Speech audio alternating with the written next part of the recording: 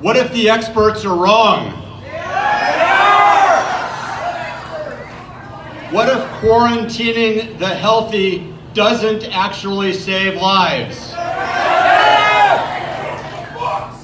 What if wearing a mask in public is not effective? My name is Dr. Jeff Barkey, and I'm here representing thousands of physicians across the country whose voices are being silenced because we don't agree with the mainstream media and the experts who are telling us what to do.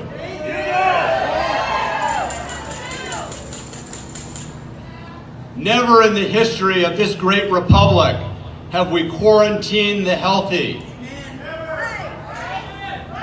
Never in the history of this great republic have we told churchgoers that it's illegal for you to exercise your First Amendment right of freedom of religion.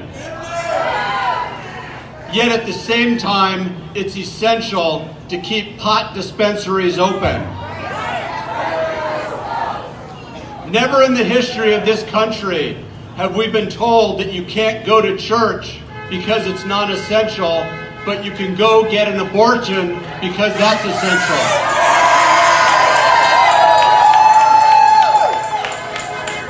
Never before in our country have we let criminals out of jail, but we've told you you can't exercise your Second Amendment right and protect yourself by purchasing a firearm. When liquor stores are deemed essential, but your businesses are deemed non-essential, there's something wrong going on.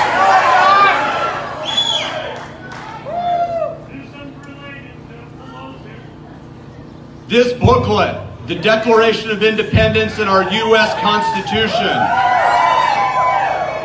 was never designed to restrain the people.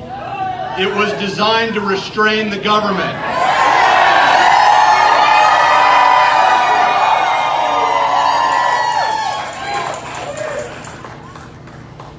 This is not New York, and thank God this is not San Francisco.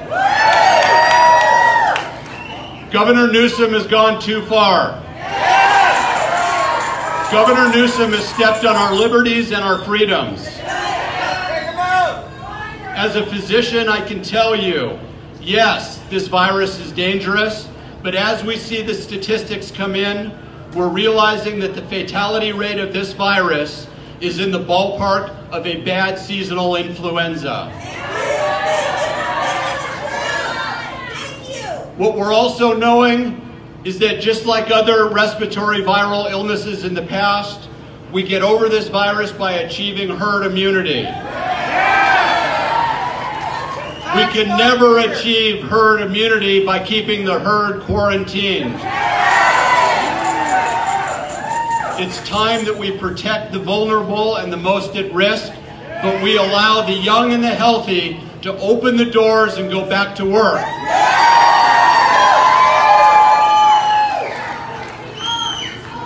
Do not let your voices be silenced. Make sure that your elected representatives, who apparently are essential, hear your voice loud and clear.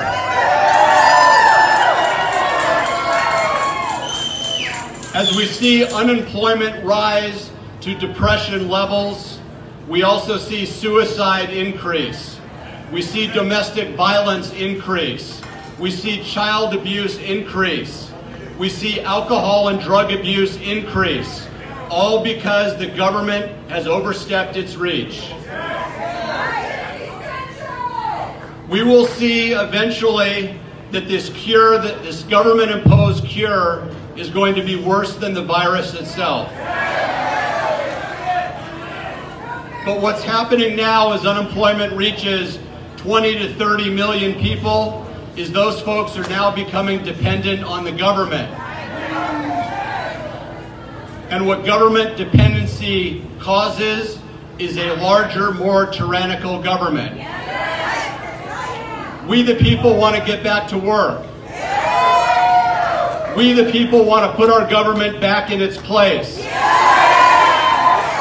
We want a small representative government, not a large tyrannical government. I'm here representing thousands of physicians around the country whose voices must be heard.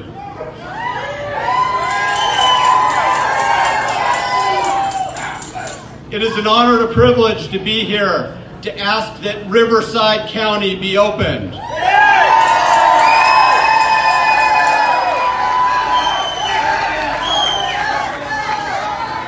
We want Orange County to be open. We want the whole state of California to be open.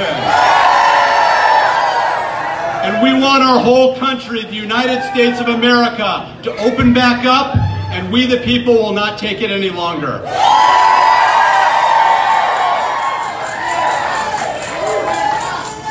Thank you for inviting me to attend this rally. Stay strong and be safe.